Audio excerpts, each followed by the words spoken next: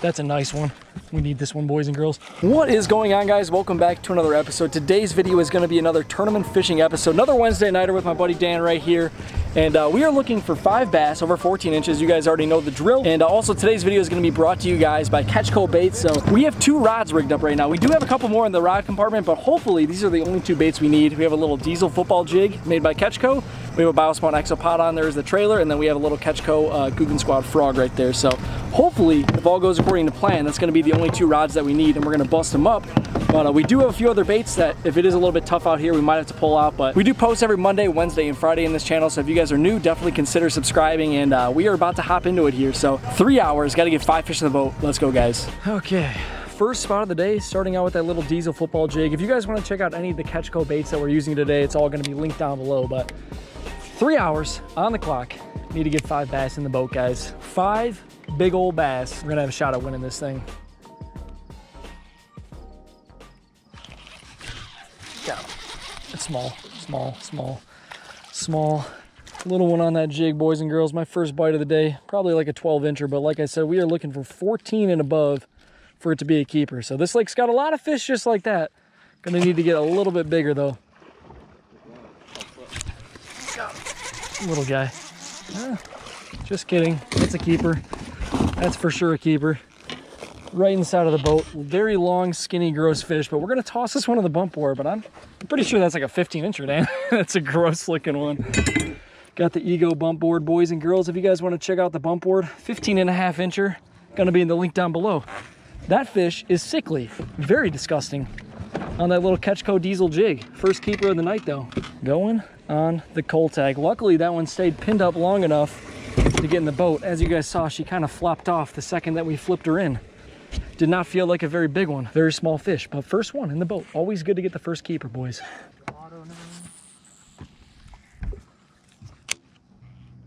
Destroy them.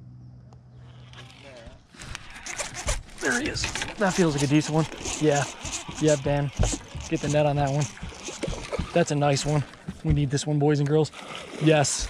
Yes, Dan. Big size. Yes, Dan. That's what I'm talking about, boys. That's what I'm talking about. Guys, the lake that we're fishing doesn't really have a lot of big fish in it, so that's kind of a kicker for this lake, I'm not gonna lie. And we just caught back-to-back fish on that little diesel football jig. Back-to-back. Nice, like, probably 2.5 pounder at least. Oh, that's, yeah, sorry. Yeah. Okay, she's going on the big side. There we go. There we go. I laid into that one. That felt so good.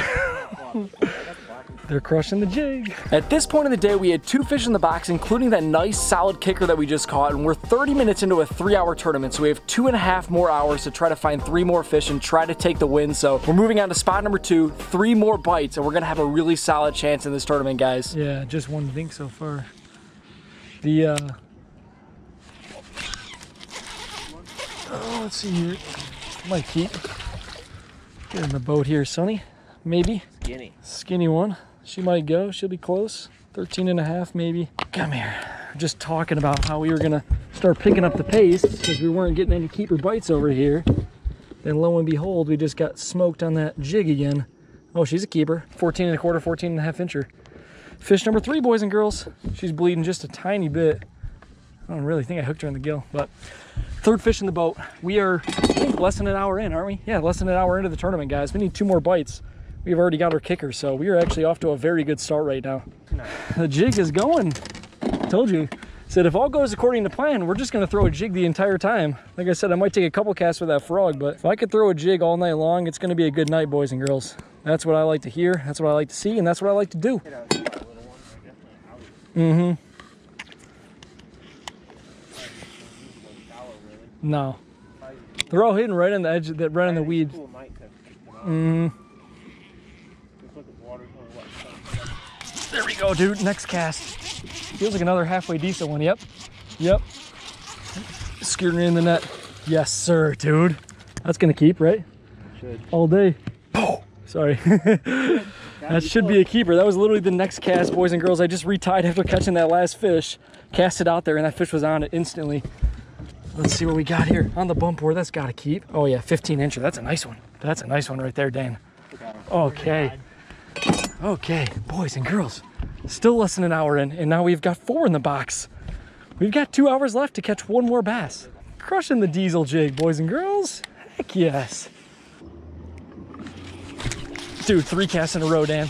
That one feels small. Small. 3 casts in a row. Yeah, there's a little school of fish down there, boys and girls. That is 3 casts in a row. That one's not gonna keep. We literally went back to back to back, 2 keepers, 1 short fish, all stacked up within like 5 yards of each other. So a little pot of fish, and now we have 4 fish in the box. We're only 1 hour into the derby, and we only need 1 more bite, and we're gonna have a nice solid limit. This lake is not known for giant fish. If you catch 5 bass, you're gonna have a shot at placing in the top 3. So we're pretty hyped up. We need to get 1 more bite, guys. We move on to the next spot, looking for 1 more fish over 14 inches. Feels small.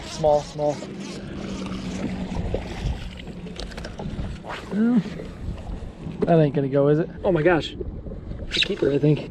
He touches. Yeah, it's a he touches. It's a line burner. That's gonna be the first one to go, boys and girls. But that is limit fish. That's fish number 5. Get a cull tag on this one, and hopefully this fish is gonna be gone very soon, because that is a very, very small keeper. As close as they get. Yellow is gonna be the first to go then. There she goes. Okay. Well, there's our first limit. That one needs to go for sure. I think the green pumpkin jig might be the deal, Dan. Dan's been throwing the black and blue jig along with a Nico rig, drop shot, stuff like that. And so far, the only keepers have bit the green pumpkin diesel jig. Might be the deal today. As you guys just saw, we put the 5th fish in the box, but we were not too excited about it because it was literally as small as they possibly get, like the smallest keeper that you could possibly catch. It barely touched that 14-inch line, and what we're trying to do for the rest of the day now, we have like 2 hours left in this tournament. We're trying to get rid of that bass. If we get rid of that one, we're gonna have a for sure solid limit and have a really good shot at placing in this tournament. So 2 hours left. We need to get rid of that little 14-inch squeaker that we just caught.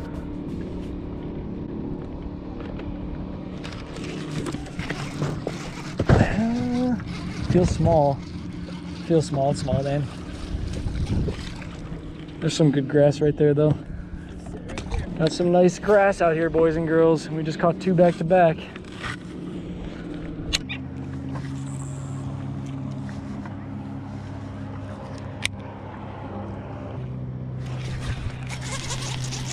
Feels small. Feels small.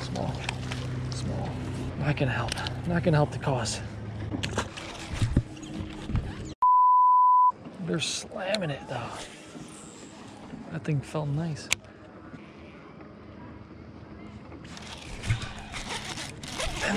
Maybe. Be questionable. That might do it. Might be better. I would say this one bumps easy. Let's see what this one looks like. I think that one's better. Yeah, that one's closer. Yep. With legit like 20 minutes left in this tournament, I finally get another solid bite. We get it in the boat, we put it on the bump board, and it's pretty much the exact same story. It's another line burner, but as you guys saw, we actually did cull the other one out. It touched a little bit easier, but still a little bit sketchy, and we would really like to get rid of this fish. So we have 20 minutes left to try to get rid of this line burner now. We need to get that 5th fish that's really, really solid, at least like 14¼ inches, so we feel good about it. And this happens right after we just caught that one.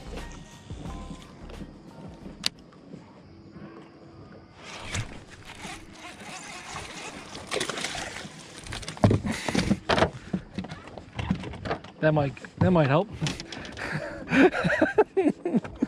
Yes, that one's better for sure, right? Yeah. Yes. Boom, baby. We got rid of our dumb little line burner. Oh, that's it. That's all she wrote. See what happens. Kicker. Yep, 824. Thank you, sir.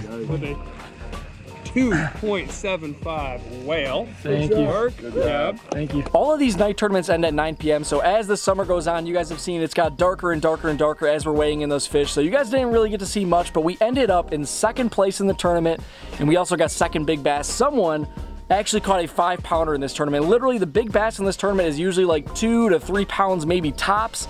And someone caught an absolute unicorn. They had like an 11-pound bag and took the W and big bass. So we got 2nd place in 2nd big bass. Still a solid showing. Still made some money fishing, so we cannot complain. As you guys know on this channel, we do not complain when we finish in the money. It's an awesome time to be able to get out there and fish and make some money doing it. But thank you guys so much for watching. If you guys want to check out the jig and the trailer that I was using in this video, as you guys saw, I literally put 7 keepers in the boat. It was on fire. All that's going to be linked down below. But thank you guys so much for watching, and I will catch you guys in the next one.